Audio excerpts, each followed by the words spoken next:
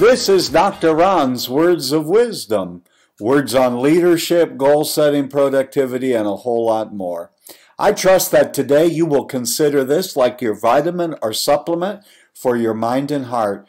And wherever you receive podcasts, would you please subscribe to Dr. Ron's Words of Wisdom and leave a rating and a brief written review? It would be really, really helpful. If you'd like to get on my calendar and have me call you and see if there's a possibility of being together, I'm looking for the next generation of leaders. I've been at this for 38 years, and I had a lot of people sow into my life. I've learned a lot of things by trial and error and a lot of error. And to whom much is given, much is required. And I'm seeking to build Ron's Academy of Leadership. And I'd like to see if there's any possibility that I can come alongside and assist and help you. If you'd like to, just go to drronblake.com/call. I'll give you a call. You'll get on my calendar. Today, I want to talk about the fact that you can make a difference, leader. You really can.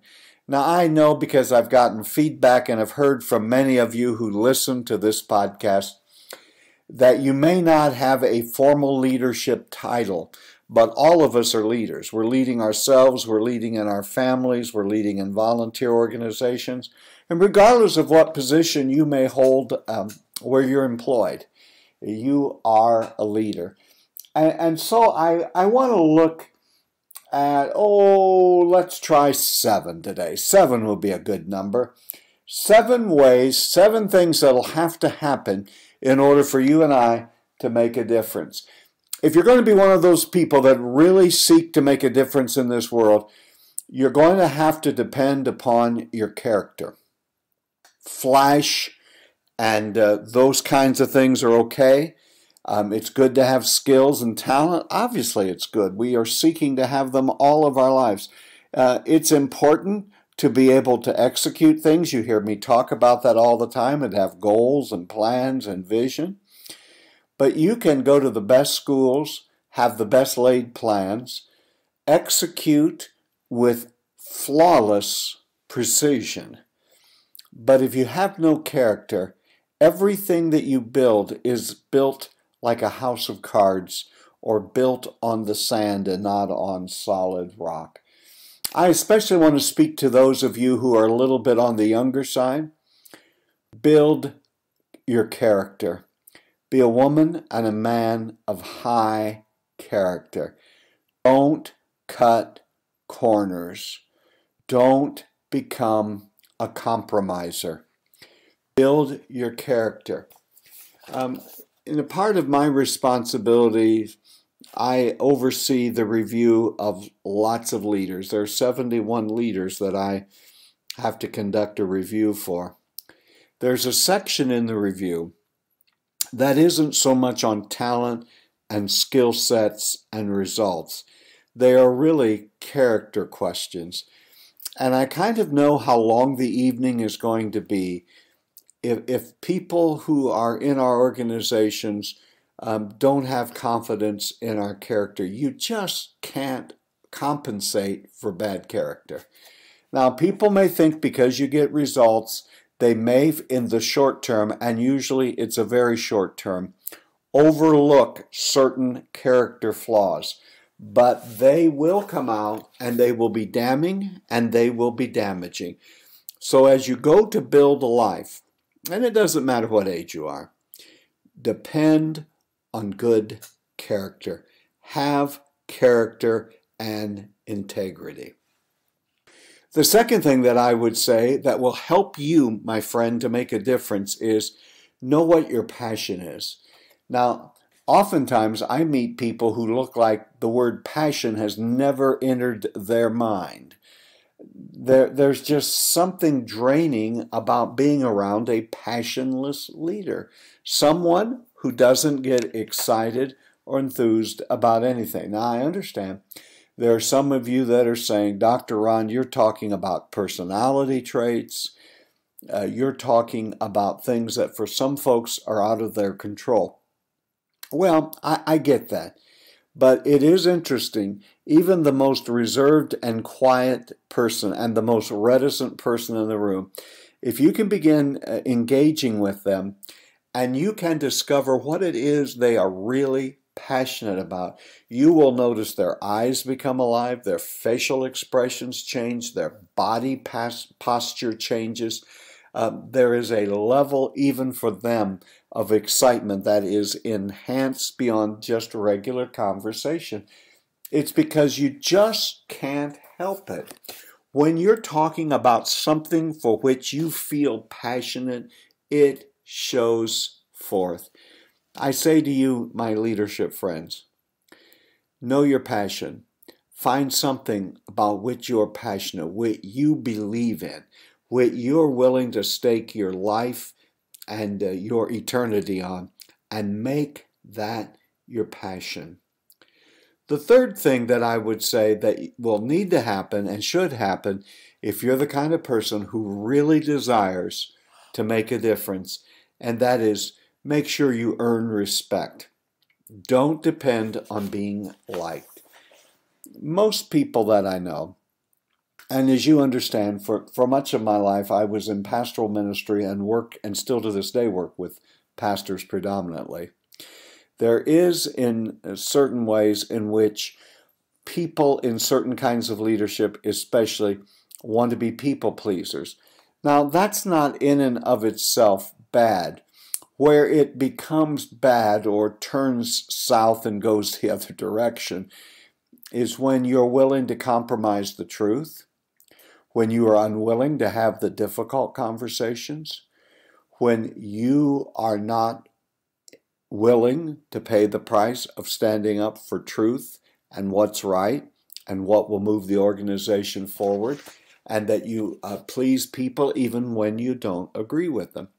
Now, I'm not for a person becoming a conflict and crisis magnet, as some people seem to be.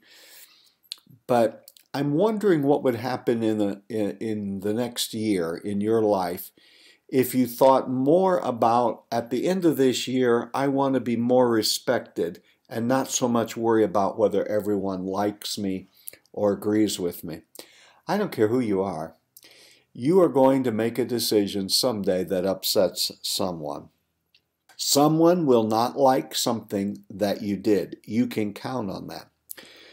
But grudgingly, when you get away from the pure emotion of all of it, will they be able to say about you, I respect them, even though I don't agree with them, I respect them. Now, it never happens in the heat of combat, but I've lived long enough that I've had people who vociferously disagreed with me, were very unhappy, and I'm really kind of underselling it. They were mad, who have come around sometimes a long time, sometimes not so long, and they'll say to me, you know, I didn't understand why you made that decision. I didn't agree with it, and I didn't like it.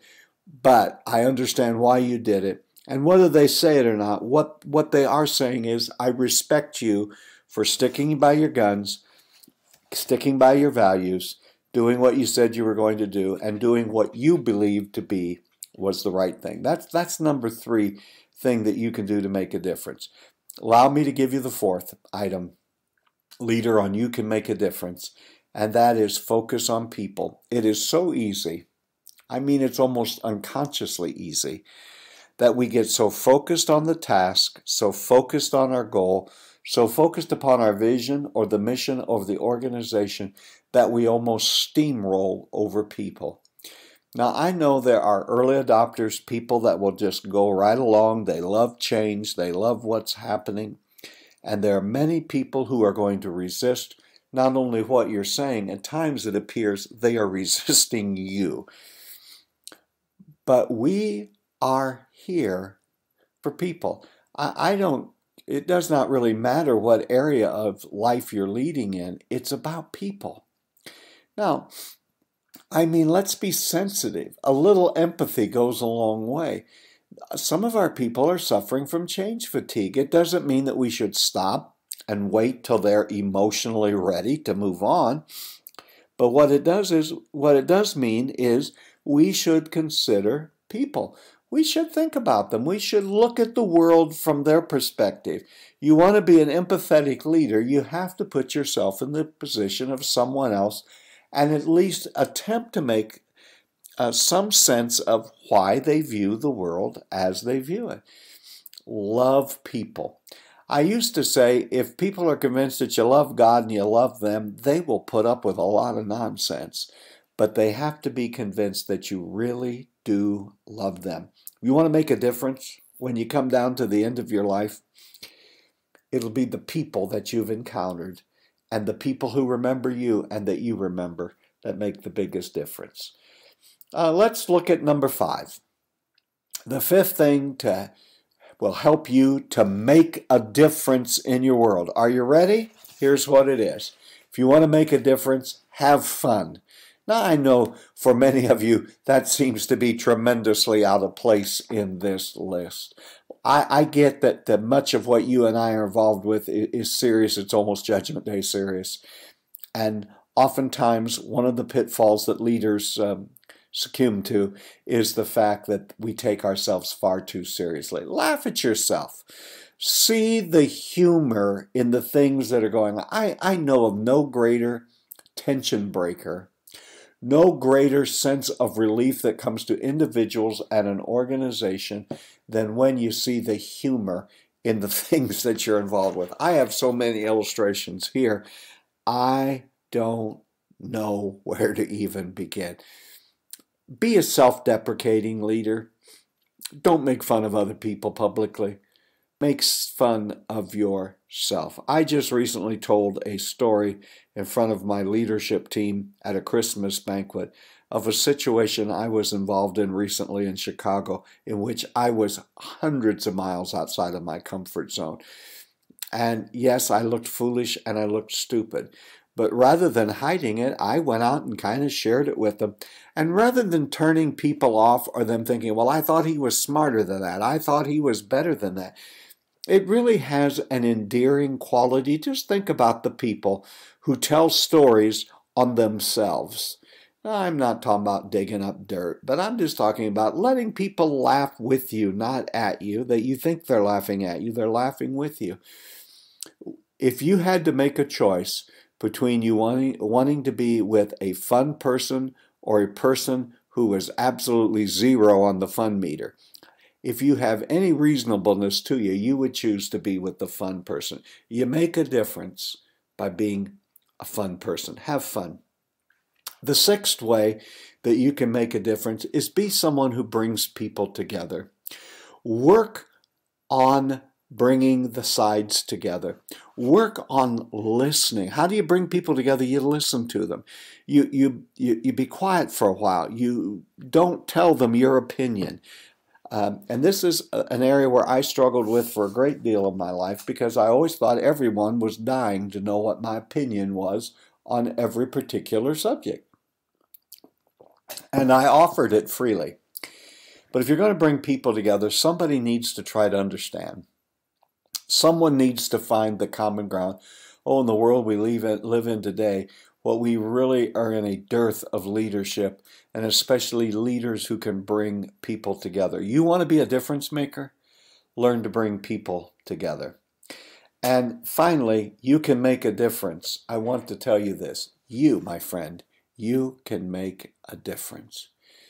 I've had so many people make a difference in my life that I will be forever indebted. There was a time in my life when I dropped out of church, dropped out of the scene. A terrible thing had happened in our family. I was a young boy, and I was floundering.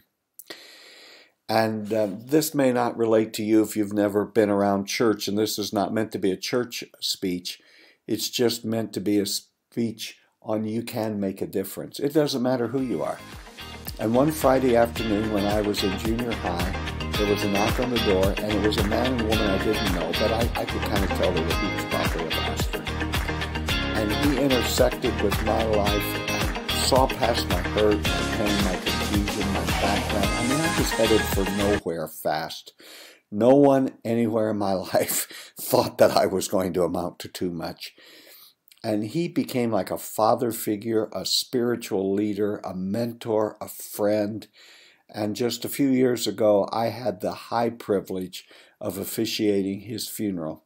And I struggled to try to find adequate language to say how much of a difference he made in my life. The entire trajectory of my life changed forever because of that man. And so my goal is, will the Lord help me to have that kind of influence on someone? I don't care who you are. I don't even care if you're unemployed. You can make a gigantic difference in someone's life, and it's up to you. You can do it. You really can. And someone, somewhere, my friend, is counting on you. Let's make up our minds that we're going to be leaders who make a difference. You've been listening to Dr. Ron's Words of Wisdom, words on leadership, goal setting, productivity, and a whole lot more. I trust that this has been like a vitamin or supplement for your mind and heart today. And wherever you receive podcasts, please subscribe and leave a brief rating and review for Dr. Ron's Words of Wisdom. I'd love to talk to you. Get on my calendar.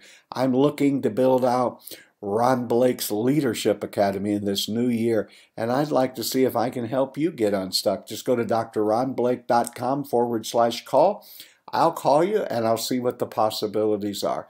And until next time, remember, leader, you are really doing better than you think you are, and you are making a difference. And until next time, this is Dr. Ron saying, have a great and blessed day.